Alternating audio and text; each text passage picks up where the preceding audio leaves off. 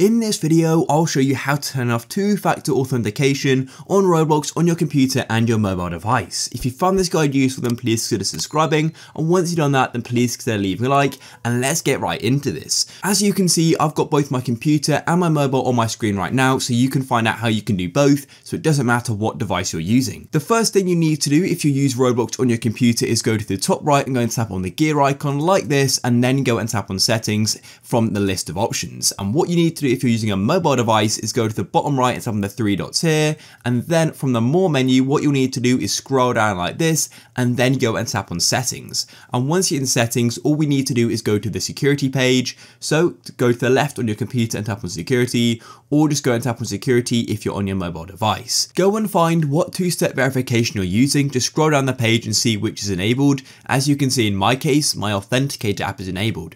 Then literally all you need to do is hit on the switch like so, and what we need to do is just go and confirm by logging in again. So I'll tap on confirm, and what you'll need to do is go and enter the code generated by the authenticator app or email to you for the final time, and then go and tap on verify, or you could use another verification method. But yeah, that's it. And when you tap verify, as you can see, it's now been switched off, and now next time I log in, I won't need to go and complete two-step verification because it's now disabled. It's that easy. If you guys found this video useful, then please consider subscribing. Peace.